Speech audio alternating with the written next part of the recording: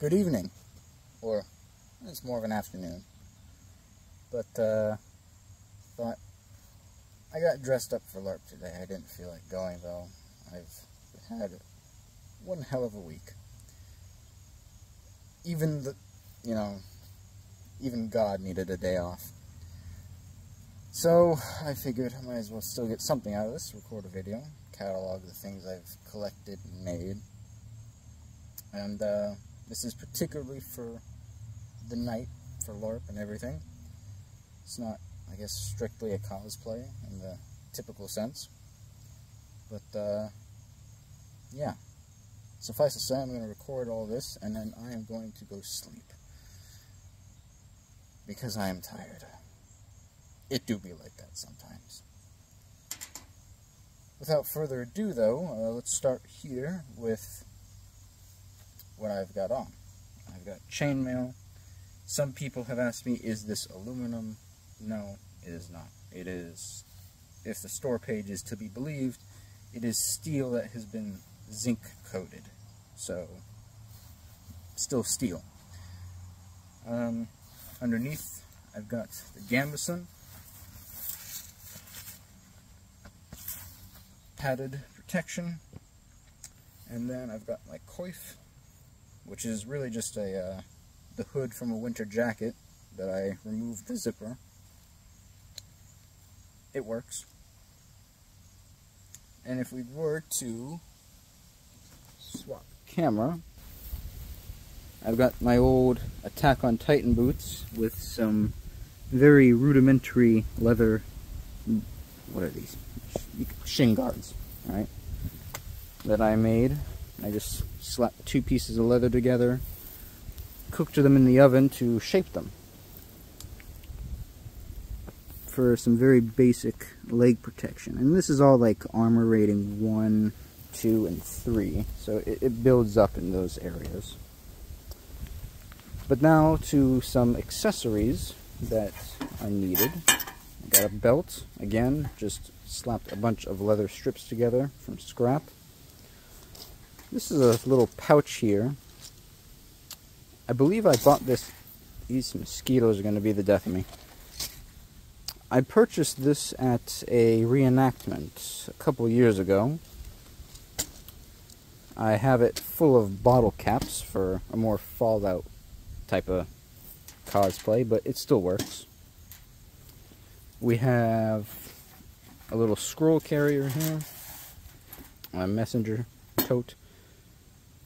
It can fit into either time period. It does have more of a steampunk feel, but I still use it while wearing this because it allows me to carry my keys and other items, and it's very solid, keeps them nice and protected.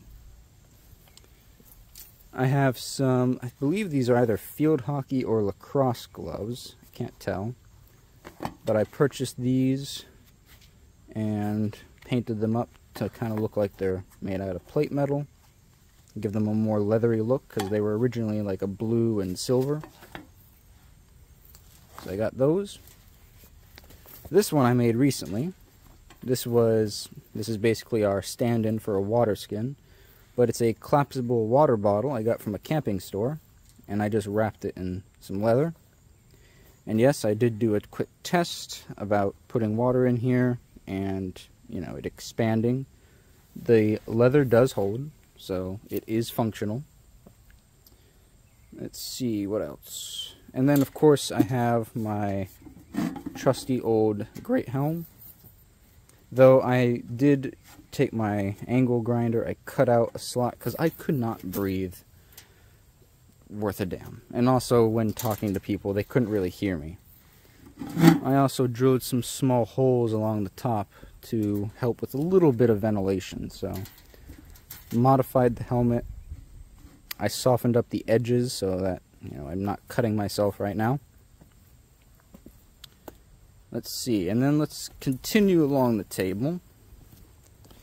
In the LARP, at least for where I am, the group I'm with, yellow is like a crushing damage, and maybe this is the same for a lot of people. Let me know, because I know there are different rule sets out there. But hammers and clubs, they do a lot of crushing damage, which is yellow. This is really just a big foam block that I then put some EVA foam around so that it has a bit more structure. And I noticed the big styrofoam, you know, it's kind of brittle compared to other ones, so it also provides a bit of cushioning. From there, I have a fiberglass rod that's actually been inserted in there. Let's kind of turn the camera this way. So I inserted a fiberglass rod there, and then I really just wrapped it up with a bunch of fabric and some twine. On the inside, you might be able to barely see it. I also have some small sticks that I pitched around, stabbing into the block and into here, because I put some of that EVA foam clay around there. So that gives it some structural support at different angles. Let's see. And then to get this all sealed, I used a lot of that iron-on tape that kind of melts when you heat it. Put the same yellow marking down here to help denote the type of damage. And that is basically it. The one-handed weapons have to be at least about 3 foot.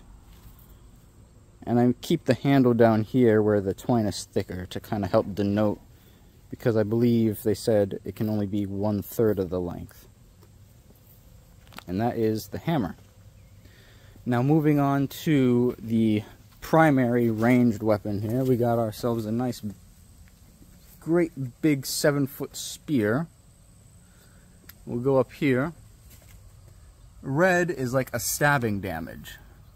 This will go through many types of armor, if not all of them. And what I did is I took a Nerf ball and I kind of shaved down the circumference a bit so it fits to the spear better, and covered it with the red. So it's a nice foam, well padded and safe tip. For this section here, this courtesy padding, I used a pool noodle, very simple, and just put that down the center, wrapped it in the fabric, wrapped it in the twine at different intervals. Of course, the core here is the rest of that fiberglass rod, because that was originally 10 foot. So I used the 3 foot there, and I used the 7 foot here. I then had some of this this wire edged ribbon because it helps keep its shape. That's the initial wrapping. Underneath, you might be able to tell, is a bit of white. I had some 3mm EVA foam, so that gives the initial padding to the rod. I then put the ribbon, and then I would use twine at different segments to hold it together. Down here I use more of the black cloth, and this also now denotes the main handle area. Ah, my trusty warhound. Hello, Bandit. How are you? And then, again, doing the same thing with this side to denote the red damage up there. Just having... Oh, you okay, buddy? That's why you don't eat the bugs. And then I tied that off down there. And then I actually just used a stress ball to, again, safely pad that tip.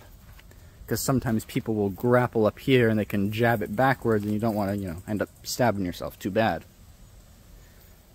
And then finally, this great big shield. It's about, let's see, I would say 4 feet tall, about 2 feet wide or so. It is very much a tower shield. And what I used to make this was I grabbed some DIY home insulation, so some foam that you can do on your own, and I just layered them together. So there's going to be 3 layers of that board. I wrapped some very soft foam around the edge, so I wrapped that. There's also a layer of some steel plate, some very thin sheet metal in there to give it some rigidity, because there not necessarily need to be a core apparently in the new rules that we have, but I still wanted to give it some structural, some strength. At the same time, those sheet metal plates are still flexible, so it gives it a bit of bend. Let's see, afterwards I put a plywood, sort of a plywood reinforcement on the back here, because that's where my handle is. Just using an old drawer handle, some old belts. I would also bolt everything together, as you see there. There are several bolts throughout here and washers. I covered the ends of those up with some hot glue to pad them. Mosquitoes again. But that basically is the shield. To cover it, I used an old bed sheet that I no longer need. And that's basically it. I'm not done painting this. I'm going to need to add a bit more of a brown tone to it, as brown is apparently what it needs to be if you're a nomad. Though I do intend on joining a country soon. At that point, I think I might need like a purple or a maroon color for them. But yeah. Very basic construction, but it does hold up quite well, and the weight, most importantly, is what we're looking for. Because again, all these are foam weapons, so we're not expecting too much force behind it, right? My only concern with this is if someone were to shield rush me, or maybe try to Sparta kick me, right, with the then I might have some concerns. But beyond that, not too much concern. Against a spear like that or any other weapon, I'm not too worried of this holding up. Should be fine. And I'm gonna then at the very end here put a few pictures of me fully suited up in all this.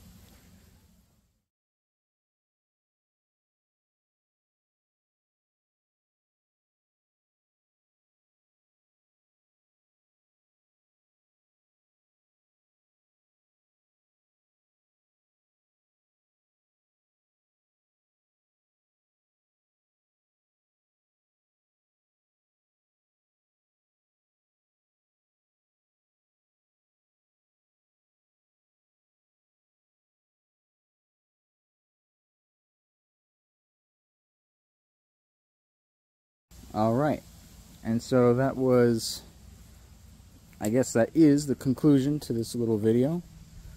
So we're going to basically just do a quick walkthrough again. And for those of you that stopped by, I do thank you for joining me. Hope all y'all's weeks are going well.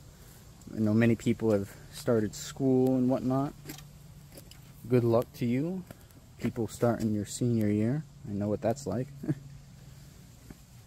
To people starting college, also, good luck on that arduous journey. But, yeah. I hope y'all are doing alright. And I hope to see you in the next one. Peace.